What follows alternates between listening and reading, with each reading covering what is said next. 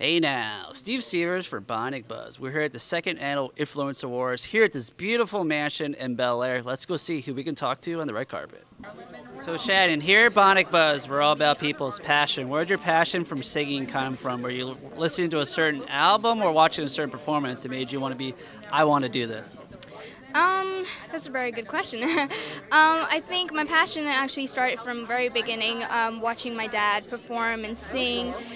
He's a Bollywood singer, so, he was like my first teacher and, who taught me a lot of things. And after that, my amazing idols, who I look up to, Whitney Houston, Mariah Carey, Ariana Grande, and of course, the ones that are like amazing right now, the top, Justin Bieber and Ed Sheeran, Bruno Mars. So, these are the people that I look up to, and they're just so amazing at what they're doing, and I feel like I could just, be just as like them.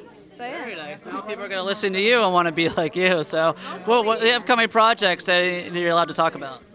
So my upcoming project is that I have been working on this anti-bully song, which is associated with a charity, Love is Louder, and I guess it's just based on, true experiences about, how my sister and I got bullied, and, we're just trying to like pour out our feelings into this amazing, beautiful song that was produced by Cal Townsend. Oh, wow.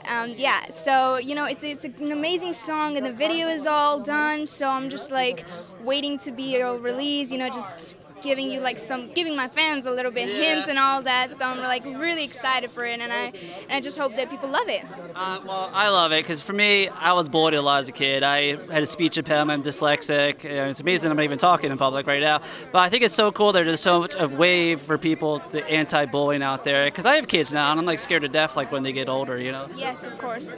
This place could be quite scary, especially social media, and a lot of times you feel like you have to look a certain way or talk a certain way, in order for people to accept you. And, here I am kind of like being a brown girl, I guess, just trying to tell people that, no matter what, like, obstacles you have, just go for it, whatever your dream is, whatever, the opportunities you get, never quit. So, yeah.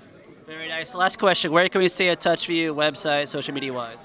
Well, you can always follow me on Instagram at Shannon K Singer and Facebook, and you can check out me on YouTube for my songs, and they're also on iTunes and Spotify.